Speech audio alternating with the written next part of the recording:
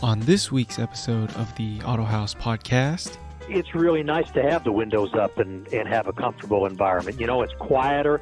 I always tell people that the other bonuses of air conditioning that you don't think about initially, the cool air is just one of them. The other one is not having the wind blowing on you, and every time a truck goes by or you go by a truck, it's so loud you can't hear, and all of that, you can't hardly talk. You know, once you can roll up the windows and have a more controlled environment, it just makes for a lot more pleasant ride.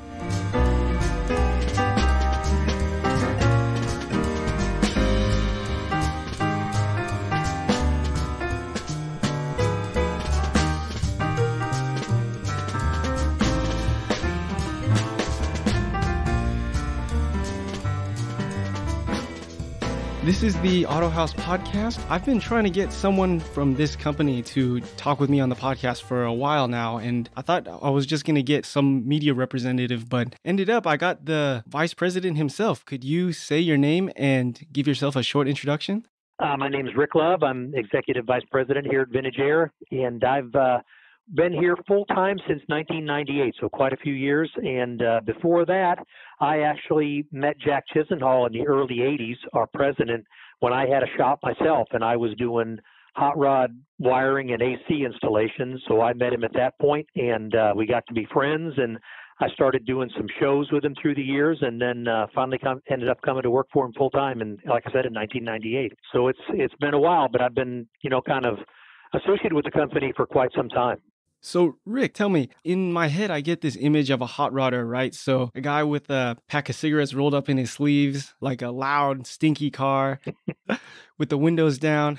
In the early days, since Vintage Air started in the late 70s, what was the initial impressions for these guys when Vintage Air came out with a AC kit for their vehicles? Well, you make a good point. I mean, when a lot of us, and I'm kind of one of what I would say one of the middle guys. I'm in my late 50s, and a lot of the guys that I've known in this industry, and because I was a hot rodder too, or still am a hot rodder. I've got a couple old cars, and I've got a 39 Ford that I've had since 1984 when I built it the first time in a one-car garage at a house I was renting, and it had 180-something thousand miles on it before I took it apart a few years ago and redid everything. So and it was everything from a daily driver to everything. So I consider myself a hot rodder and always have been as well. So when I say the early days, in the 70s when really the modern street riding era, as we know, back you look at the 50s and 60s, things were a little bit different then. We kind of look at the modern era starting in the 70s when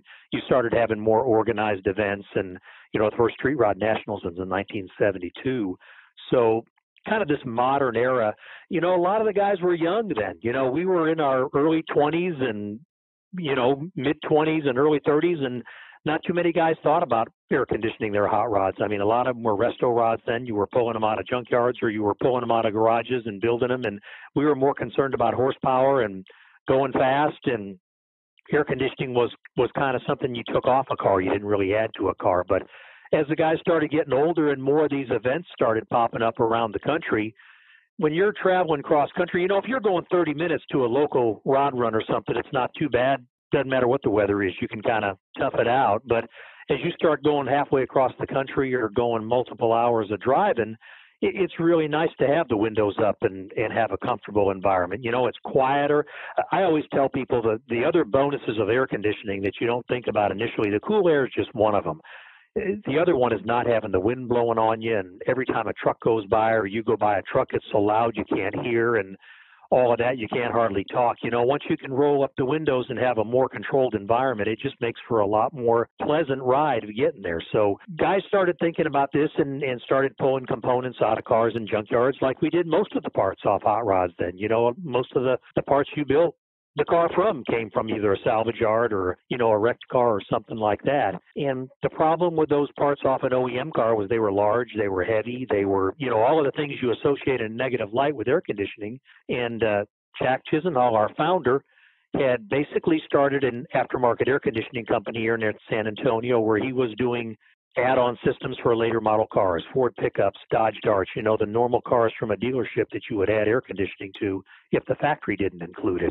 But he was always a hot rodder. He always wanted to do hot rod air conditioning. So he took a lot of that technology, downsized it, made it more palatable for a hot rod, started using lighter weight components, started using a compressor that didn't take as many horsepower as that big old lawnmower York compressor, it was a lot smoother. You didn't have the vibration. So as it became an easier system to package, the popularity started going up pretty quickly.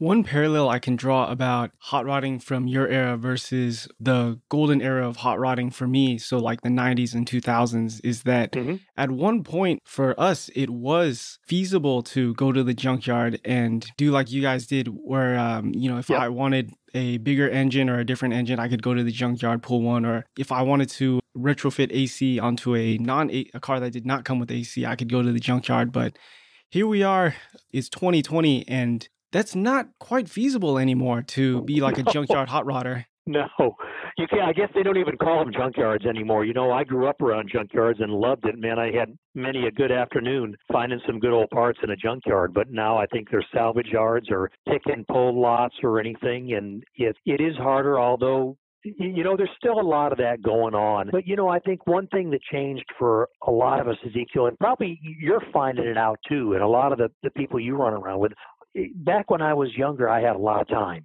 I didn't have any money, but I had a lot of time. And I could spend a whole day in a junkyard pulling something off and then a whole nother day trying to modify it a little bit to get it on my car and try to make it work with this component and that component. Well, now we all work so much more. There's so many other things going on that you don't have that time anymore. In addition to those yards not even being there, you just don't have so much of that time anymore. So, boy, how great is it now to have access to some of these parts that you can just pick up the phone and call it and have the truck deliver it to your house.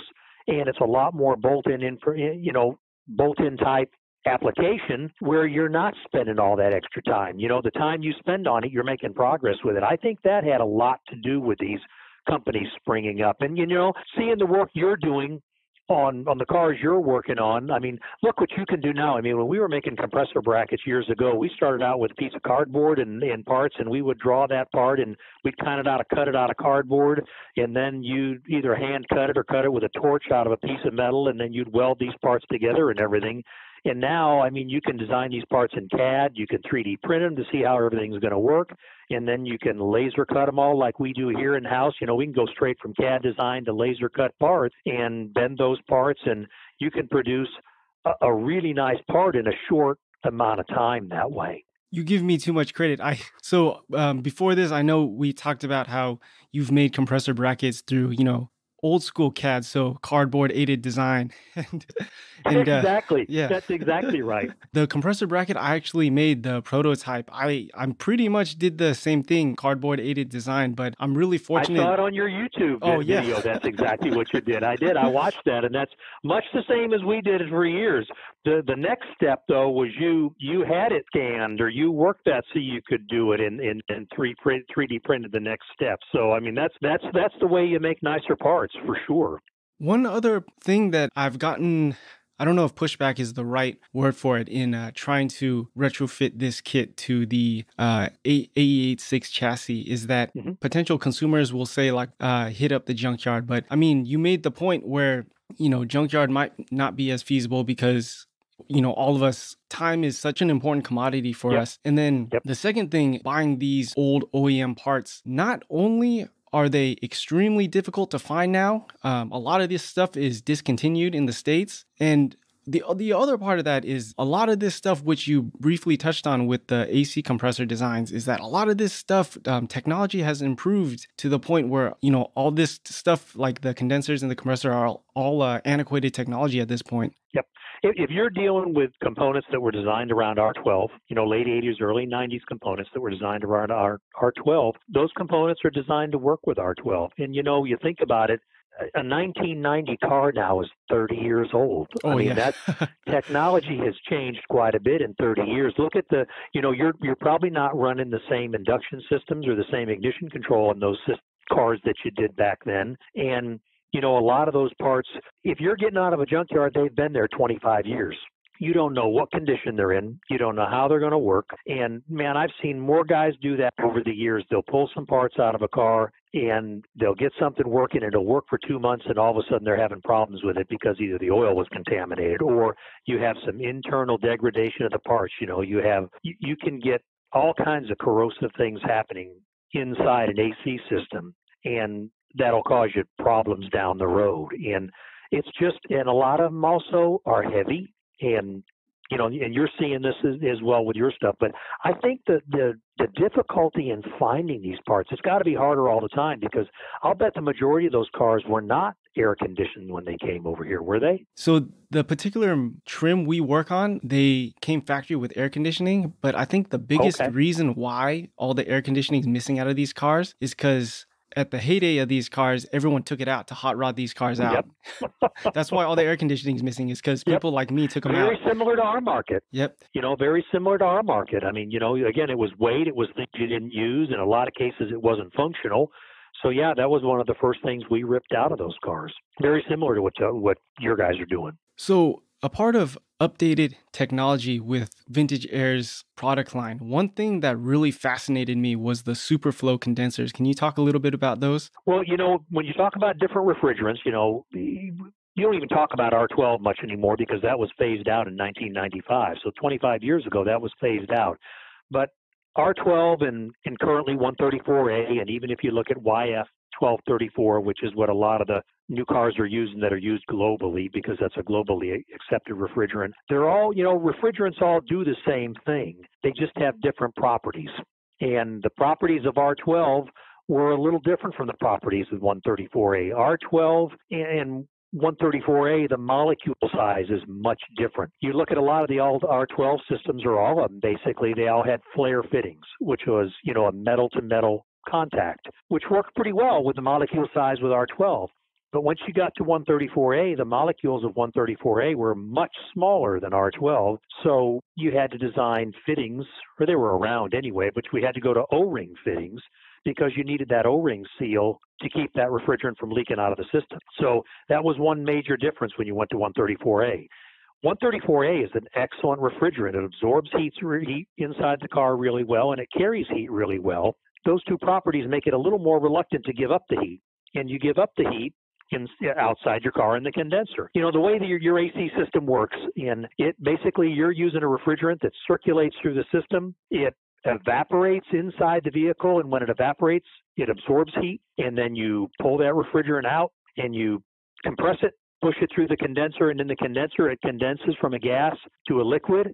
And when it does that, it dissipates its heat. It gives up its heat. And then you have that high-pressure liquid going back into the evaporator where the whole cycle starts over again. And the condenser is where you give up the heat. And the tube and fin condensers, the old tube and fin condensers, basically, with anytime you're going to transfer heat, and I always use this example because it's really clear. If you're going to transfer heat, if you just take your finger and you hold it over a warm stove or a cold window in your house on a cold day, or a warm window on a warm day, you can feel the temperature outside through the window. Now, if it's a double pane, it's obviously a little different, but on a single pane window. But when you touch the window, that's when you really feel the temperature difference, because that temperature difference is transferring. So your molecules of refrigerant, as they're circulating through that condenser, you want them to touch the surface of the condenser. That's when they're going to give up their heat the best. The old tube and fin condensers with the big old tubes in them, a lot of those molecules, as they went through that condenser, never got to the outside of it, so they had a little harder time giving up their heat. So the solution to that was to use a larger condenser. You see a lot of the early cars with 134A and Suburbans and everything, they went to a larger condenser to get the refrigerant to work properly, or to work efficiently. In a Toyota or a smaller car or a hot rod, you don't have unlimited grill capacity. You've got a small amount of grill capacity there, so you've got to have a more efficient heat exchanger rather than a larger heat exchanger. And the way the Superflow or the parallel flow condensers work is, instead of having that big old tube, you have a more oblong tube that has passages within it. And by doing that, you've dramatically increased the surface area, and more surface area, more heat transfer. The heat goes from the molecule to the tube, from the tube to the fin, and then the cooler air flowing across that fin takes the heat away. So that's the big advantage. You get more efficiency in the same size package. I was kind of a run-on sentence to it, basically, or run-on description, but that's where you're gaining that efficiency, is you've increased the surface area dramatically. Perfect. That was actually a great explanation. And one other question to tag on to that is reading straight out of the Vintage Air brochure. So the condenser should be matched to the compressor that is properly sized for the rest of the system. So how do I decide what size condenser I need? When it comes to a condenser, the condenser, like we just talked about, that's where you dissipate your heat. So my rule of thumb is you want to use the largest condenser you can possibly fit. You want to cover as much as your radiator core area as you can. The larger the condenser, the more capacity it's going to have to dissipate the heat. The same with the evaporator inside the car. That evaporator is what's going to absorb the heat inside the car. So you want to always use the largest evaporator that you can as well, because the larger the evaporator, the more coil capacity it has, the more ability it has to absorb heat inside the vehicle, the quicker you're going to pull down the temperature inside the vehicle. So that's the key, the largest of them, of both of them. The compressor, you don't want to have too much compressor for the size of the condenser you have, because all you're going to do is build up a lot of pressure and not be able to get rid of the heat, which causes the pressure to increase. If your condenser is too small, the compressor is just going to keep building pressure and you're not going to get rid of it. So you want to size the compressor to the condenser and to the evaporator. It's a system. That's one of the most important things about air conditioning to remember, is it's a system. No different than a brake system in a car. Many times in hot rodding as guys, we've seen it in the past, especially when Pro Touring came and everything. Boy, I'd see guys, they'd put a 6-piston caliper and 14-inch rotors and everything on their Camaros and expected to have great stopping capacity. But if you didn't use the correct bore master cylinder when you were doing that, or the correct line, you didn't get the performance out of it. You didn't get that optimal performance out of it, because you had to match each component of the system to work properly. You had to have the right size bore master cylinder to move the right amount of fluid to engage those calipers. And it's the same way with an air conditioning system. You want to have the right size evaporator matched to the compressor, matched to the condenser, so that you're going to get the efficient operation of that air conditioning system. Yeah, comparing the AC system to the brake system as a unit, that was actually a great comparison. That really helped me understand it. It is. It's a system. And again, it's like so many things. When you're building a hot rod, we got spoiled in the 90s and even beyond, because, man, the OEMs started building some really, really good cars. If you had a car from the 60s compared to and even the 70s compared to the 80s and 90s, the sophistication level in the engineering in those cars changed dramatically. We all got spoiled by that. The brake systems are so much better. All of that, the electronic systems are so much better and everything. And that comes from modernization, from people understanding, the engineers understanding and treating everything as a system. These questions about R134A and then the condenser, this is all leading up to what's this kind of trend I've been seeing, not even in the Bay Area, but in all of California, where we have this 25-year importation law. So we can only import foreign vehicles 25 years and older. And this has been a big trend right now. Is that a law now? Has that been passed and signed into law there? Oh, yeah, that's for quite a while now. So, most popular is that Nissan Skyline. People are waiting for the years to go on so we can get the R34, the newest one. And that's a cool car, man. Those are great cars. Yeah, totally agree. Great cars. I had the opportunity to drive a GTR years ago when I was in Japan, one of the original GTRs. And other than the steering wheel being on the right side and everything, it was being a little different over there. That was a really impressive car. And the thing that impressed me the most about it at that time was how well balanced it was. Not only did it have great acceleration, it had great brakes, it had great neutral handling. That was one of the first early, to me, kind of supercar import cars, and how well they balanced that whole performance system on that car. Yeah. So what I'm trying to get at is, with more of these cars coming into California or even the United States, future thinking for me is doing 134A conversions on these cars. If you're going to do a 134A conversion, and we've talked about this, this is a little behind what we did. We got into these conversions back in the 90s, when 134 became necessary here after 1995. What the right way to do a conversion to me, and when I had my little shop, the way I would do it, I didn't do a half conversion. If I was going to do it, I did a super flow condenser. I went through and went to O-ring fittings throughout, and that meant in a lot of cases changing the expansion valve on the system, which in some of those cars is probably easier than it was in some of the early American cars, and flushing out the old mineral oil and going to an ester oil, because in an air conditioning system, the oil circulates with the refrigerant. So you've got to make sure that you have like oils, mineral oil and what we call PAG oil, polyalkyl glycol, which is what most modern systems use. PAG oil doesn't play well with the old mineral oil. You start getting some real problems within the system. They get aggressive with each other. So if you're going to be doing conversions, you need to be concerned about what oil you're doing on the conversion and everything. And, once you get into all of that, it becomes a more complex thing.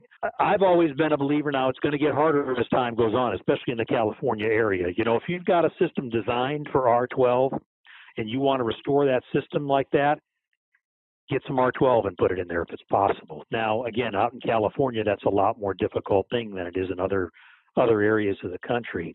But if you are going to be doing a conversion on some of these cars, that's the thing that people have to keep in mind, that it's not just changing the ports and dumping 134A into a system that was designed for R12, because you're going to be disappointed in the performance of that system.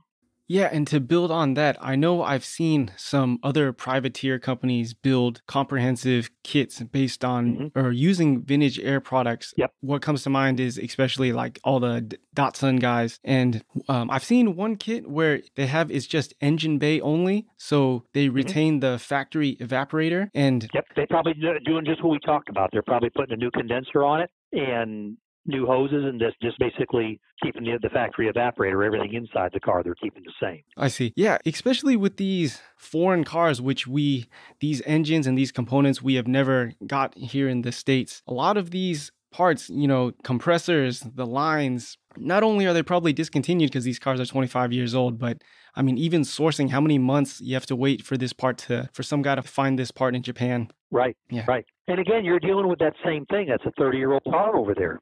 They're obsoleting those parts more every year. And that's where I think specialized company, like you mentioned with some of the Datsun people and some of the Toyota people and everything, when that's the kind of car you work with all the time, it's easy for you to put a kit together to help other guys that are doing that.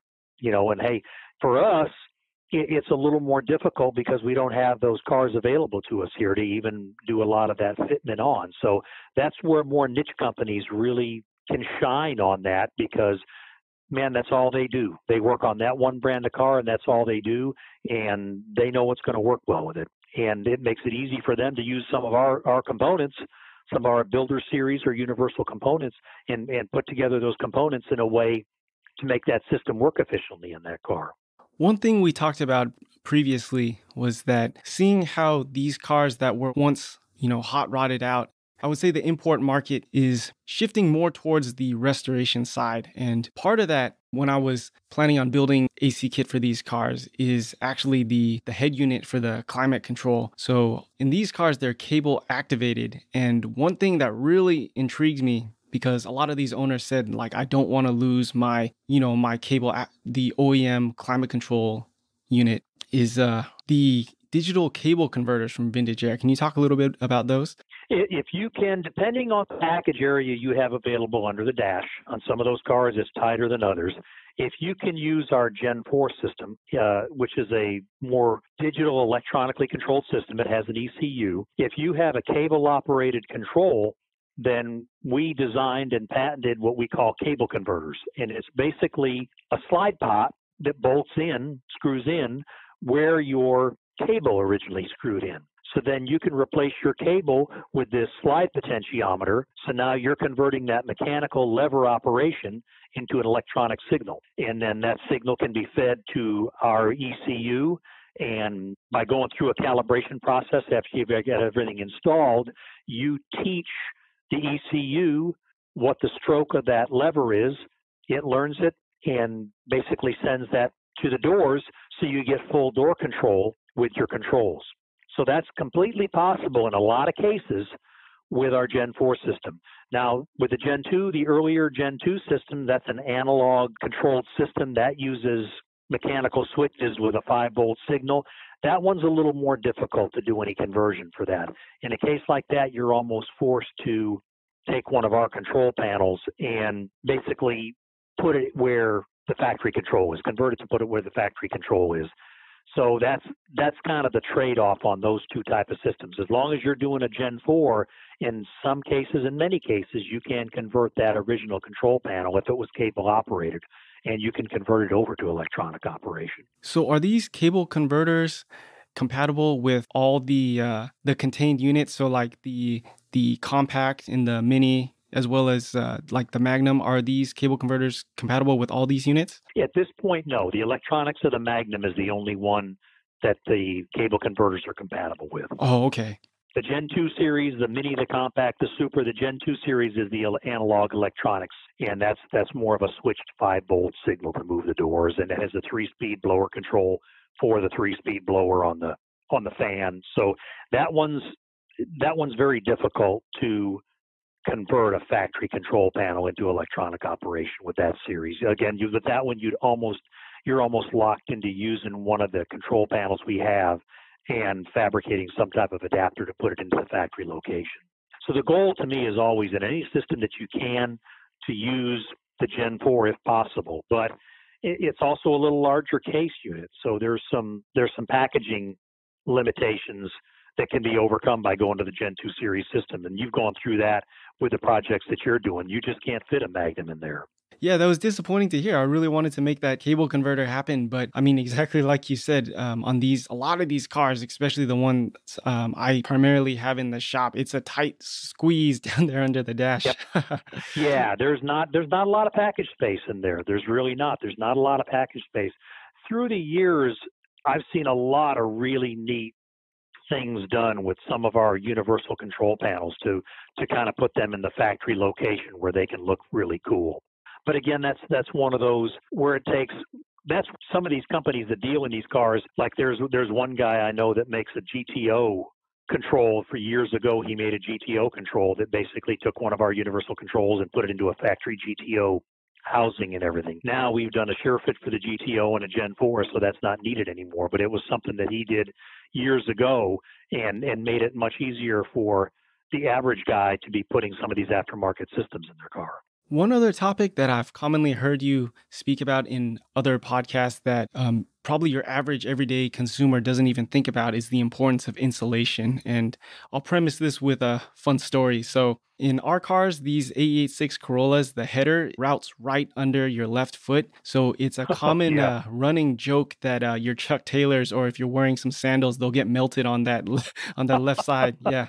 Well, yeah, again, this is something we learned with hot rodders years ago. I mean, we were dealing with a whole lot of these cars that were made initially in the 30s and 40s sometimes. They'd been sitting around in fields, so they had rusty floorboards or no floorboards in some cases, and all of that. And it's once you grasp the concept that an air conditioner doesn't make cold air, that it takes the air from an enclosed area and you run it across the coil, you pull it in through the blower, run it across the coil, and you absorb the heat out of that air, and then you blow that air with a lack of heat back onto the occupants. That's not a magic box that's making cold air. It's an evaporator that's removing the heat from the air that's inside the vehicle. If you can't keep the hot air out, the best air conditioner in the world isn't going to keep your car cool. I've got a son that just turned 25. I mean, and so he's grown up now. But when he was a kid, we used to run into these same things at the house. It's the middle of summer here in San Antonio. It's 100 degrees, and my wife is telling me that the air conditioning's not working real well in the house. Well, come to find out, my son left the door open here or the window open or something like that. And you can't air condition South Texas, and it's the same way in your vehicle. If you can't keep the hot air out, you're not going to be able to cool the car. And sealing and insulating are two of the most important things to making your air conditioner work well. The advantage you have with a lot of these cars is many of them came with a tinted window, so that obviously helps. The more heat you can reflect out through the windows, and also the door seals in those Toyotas and some of those were far superior to what the early Fords and Chevrolets had for sure. So, when you get your door seals working right, you get all the holes filled on your floors. We started carrying about 2 years ago a product called Lizard Skin, which is a spray-on insulation.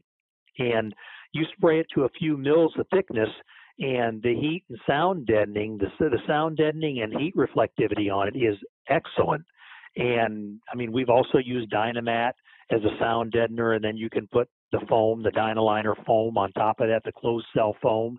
And all of those products, when used properly, make a huge difference. But you've got to be able to seal that heat from the outside out before any air conditioning system is going to work, or heating system is going to work efficiently within your vehicle. Yeah, if you're burning your sandal or you're melting the sole of your tennis shoe on the floor, you can bet that air conditioner is going to have to work really, really hard to try to make you comfortable in that car. And when I had my shop, I used to, and this is something I always tell people about too, a great way to see what kind of leaks you may have is to take a real bright, now you can use LED lights. I used to use fluorescent lights, but I would stick one of those lights up under the dash and then shut off the lights in the garage and open the hood and just start looking to see if you could see light anywhere.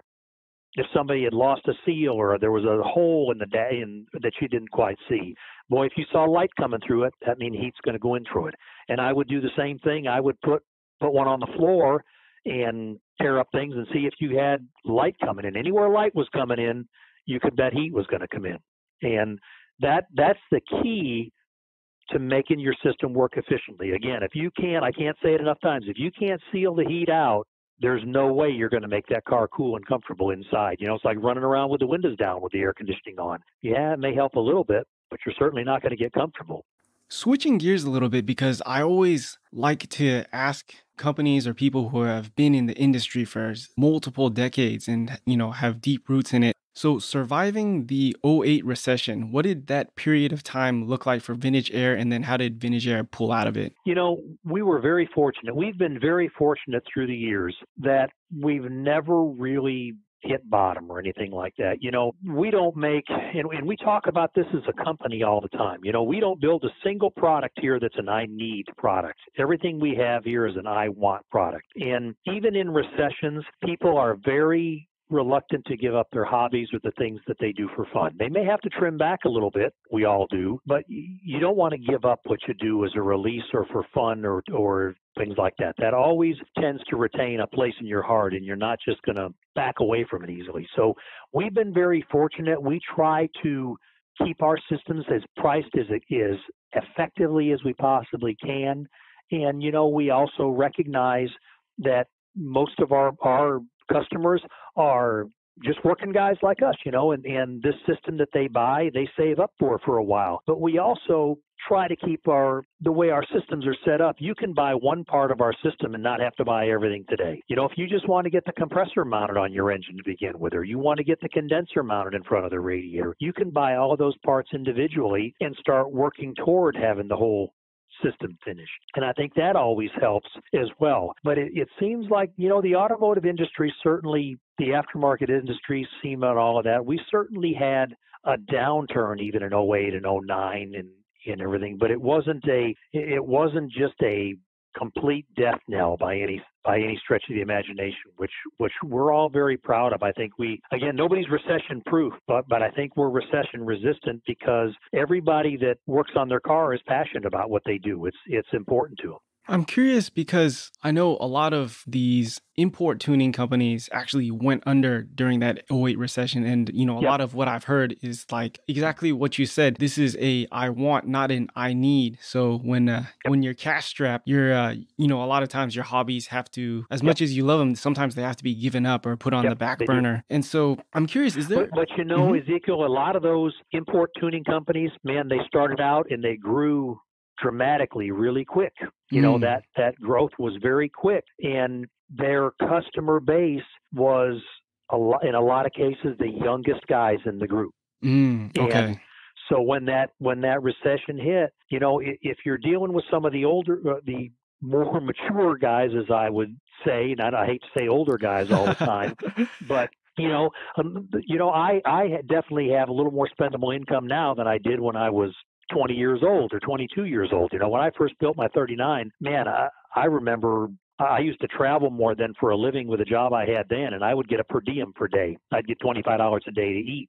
And when I was building my car, I would take a loaf of bread and a jar of peanut butter with me, and that would be my lunch and dinner some days, and I would find a hotel that had a free breakfast. So I could pocket $20 a day or so generally out of my per diem money because building my car was more important, So again, when I was 22, 23 years old, that was what I did so that I could keep doing my hobby and everything. But I think that's why that a lot of those tuner companies suffered more than, say, some of the companies that relied on somewhat older and more seasoned guys to be their support group, because the younger guys felt that quicker, I think.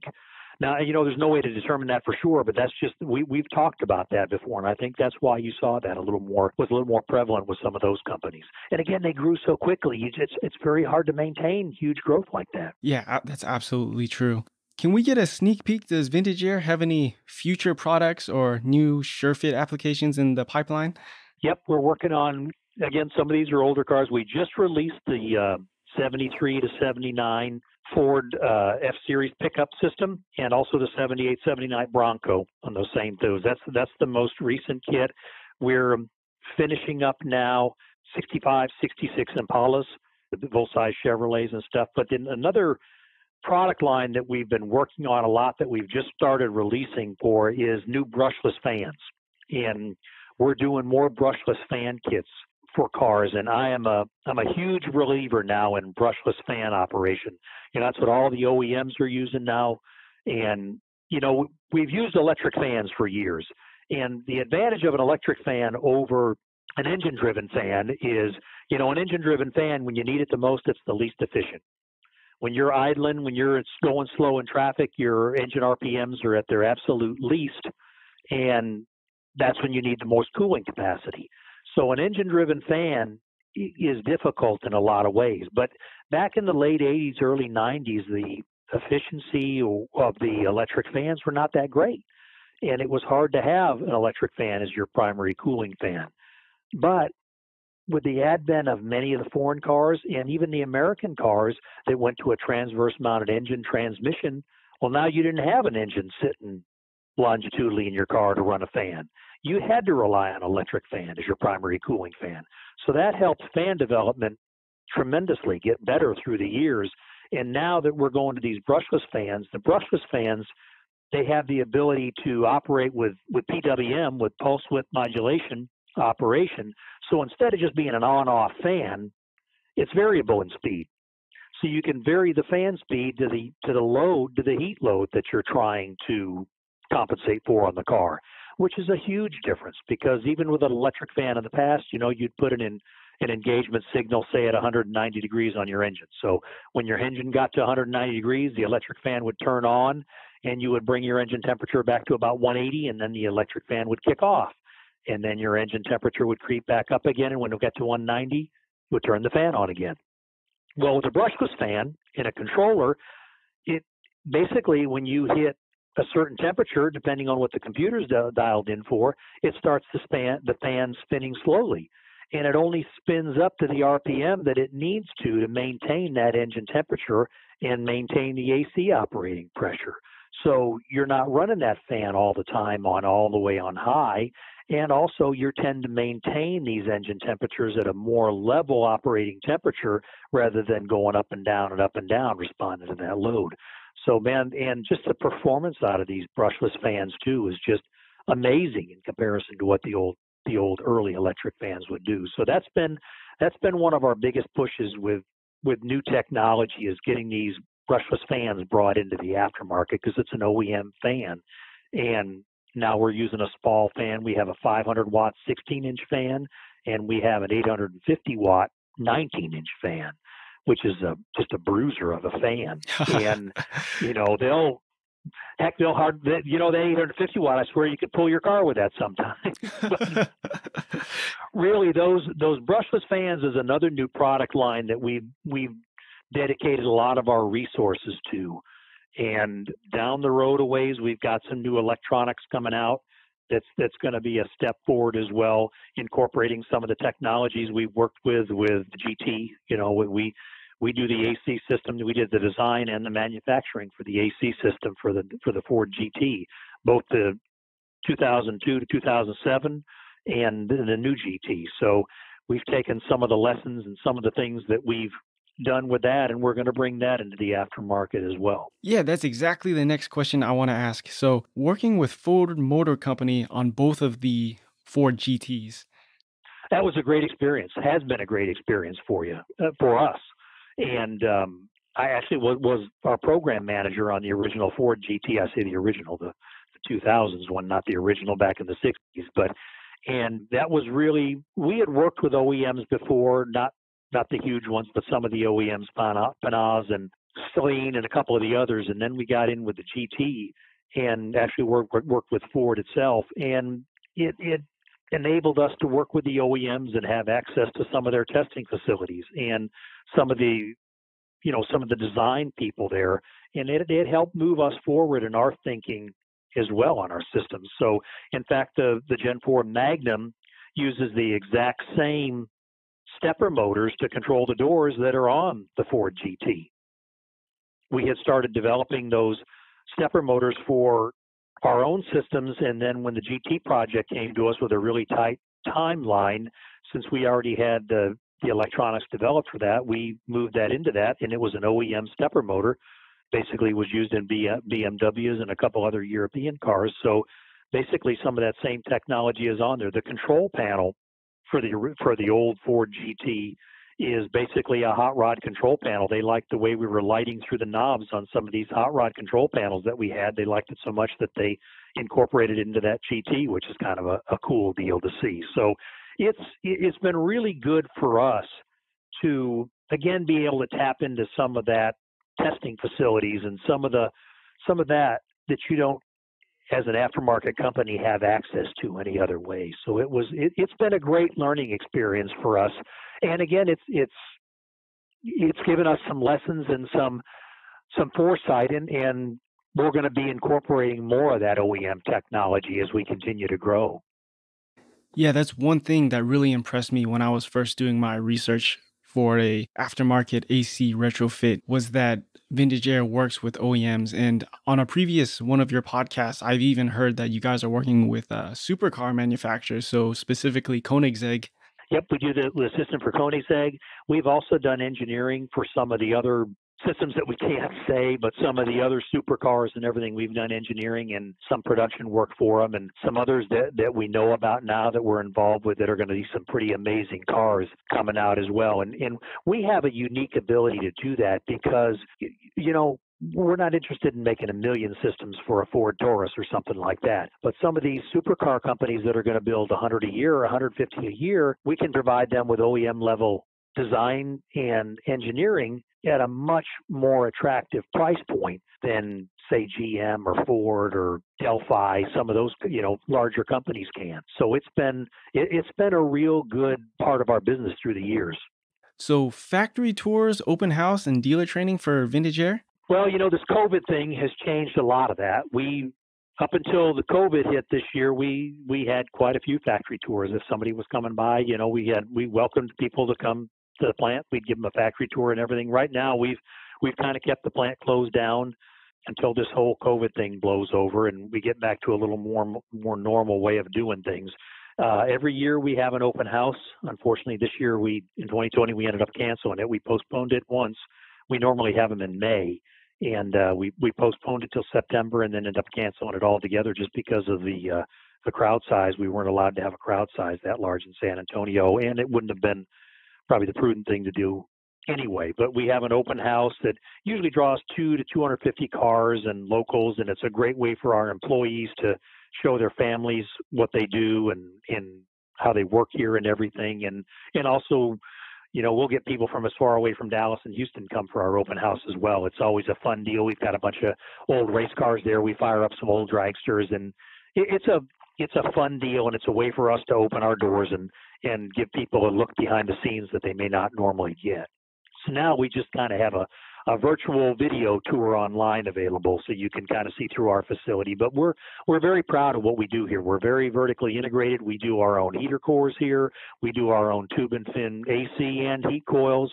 We do so much. We have our own CNC laser and press brake and machine shop. We do our own powder coating in-house. I mean, we do very, very much do all our own plastic molds, our own plastic molding in-house and everything. So we're a very self-contained company, and we do as much as our own manufacturing here as we can. And we're always anxious to show that off because, I'm going to tell you, at heart, we're all hot rodders here, from Jack, our president, to a whole lot of the people that work here. We're car people as well. And we always joke about it sometimes. I shouldn't say we joke about it, but we talk about it, that again, we never lose sight of the fact of who our customers are and the fact that we're not building an I need product. We build an I want product. And several times a year, the people will tell you here about my what I call my Christmas morning speech. And we talk about it, that a lot of our customers, they save up their extra money to buy a vintage air system or to buy parts from us and everything else. And,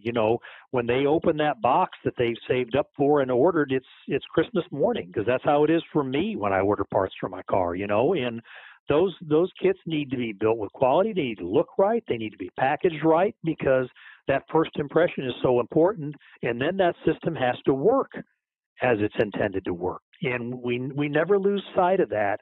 That's such a driving force behind what we do here all the time. And our people are we're ISO 9001 certified, and so we have to be audited every year for that. And it's always great for me to hear from our auditor that they'll audit a Ford plant, or they'll audit a lot of these other plants, and they always tell me that one of the things that sets us apart from those is the people here don't look at this as a job.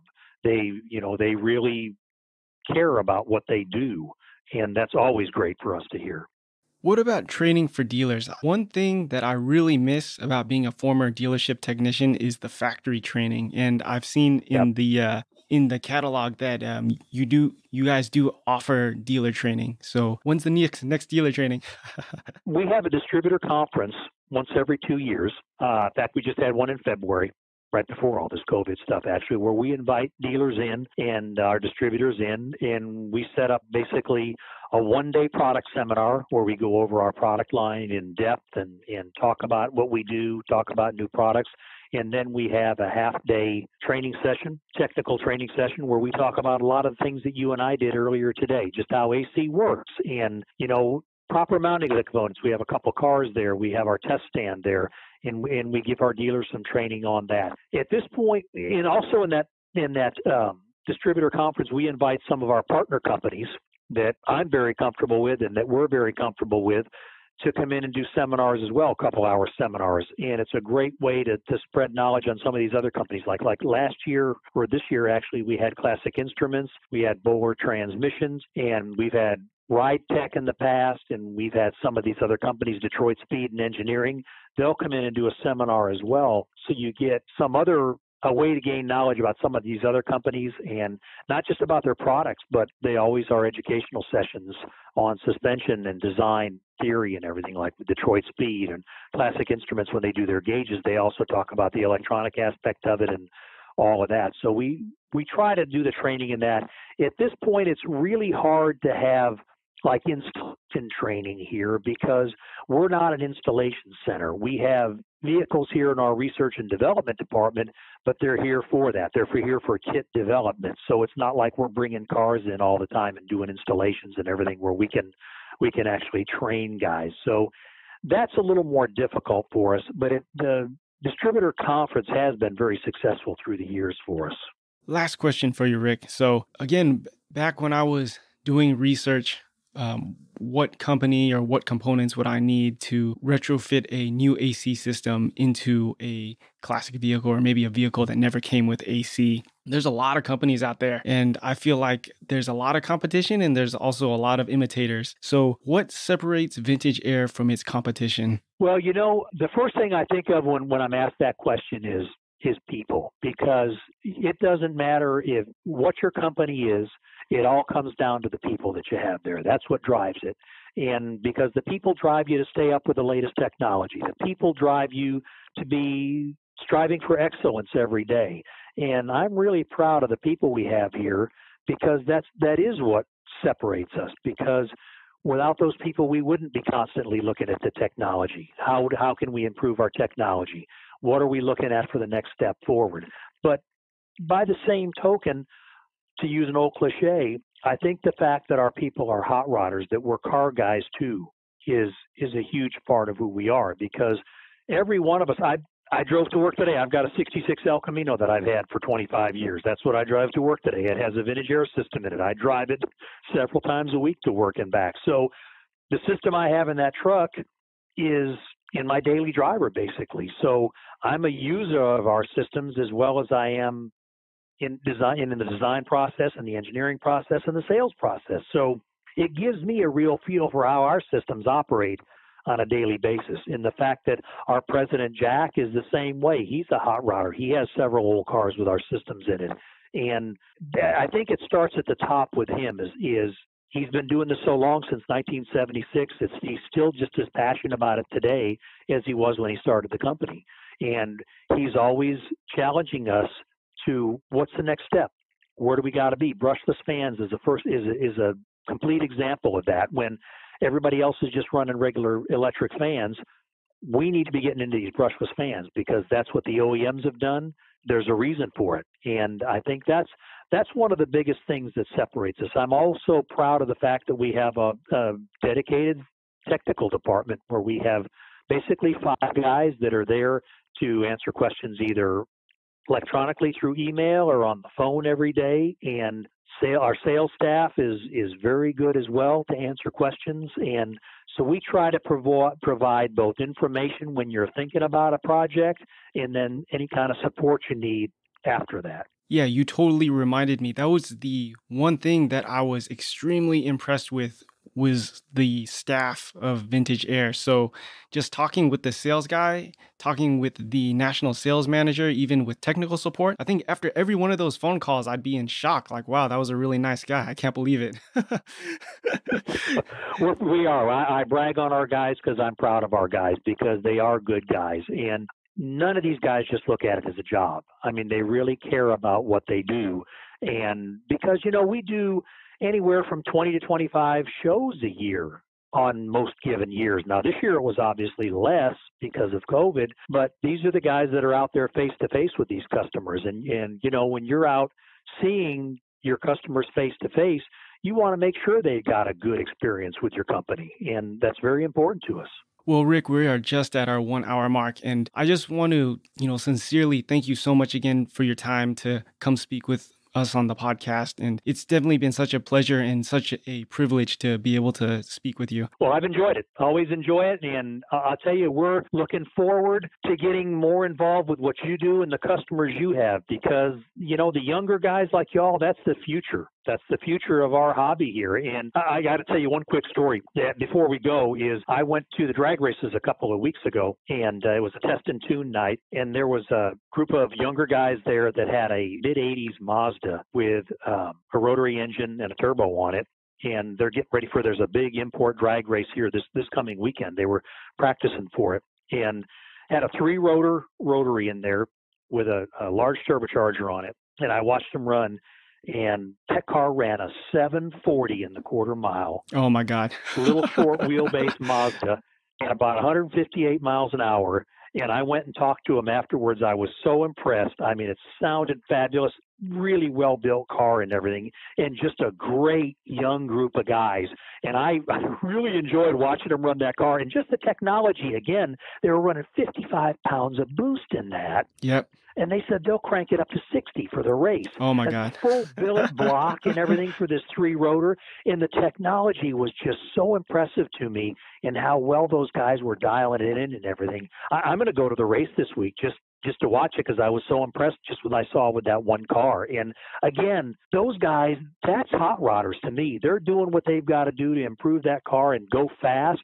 It was really cool. And, you know, it doesn't matter if it's a Mazda, a Toyota, a 32 Ford, or a 66 Chevelle, you know, we're all hot rodders doing the same thing. And before we wrap up, if we want to learn more, if we want to see more from Vintage Air, where can we find out? Best place is our website, vintageair.com, and we've got an 800 number, 800-862-6658, or sales@vintageair.com if you want to email. But the best place to always start is the website. But we've got guys on the phone all the time, and more than happy to answer any questions. Or work through distributors like you. You know, you're targeting a certain group of people with what you're doing. I think that's a great idea.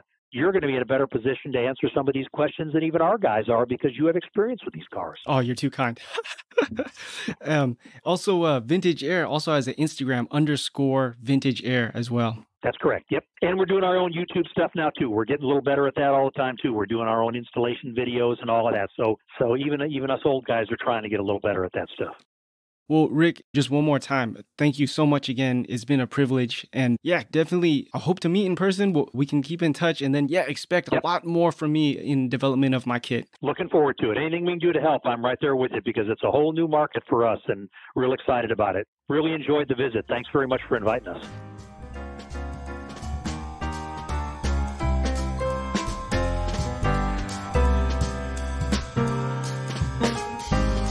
That's it for this week's episode. If you like what you've heard, please subscribe wherever you get your podcasts.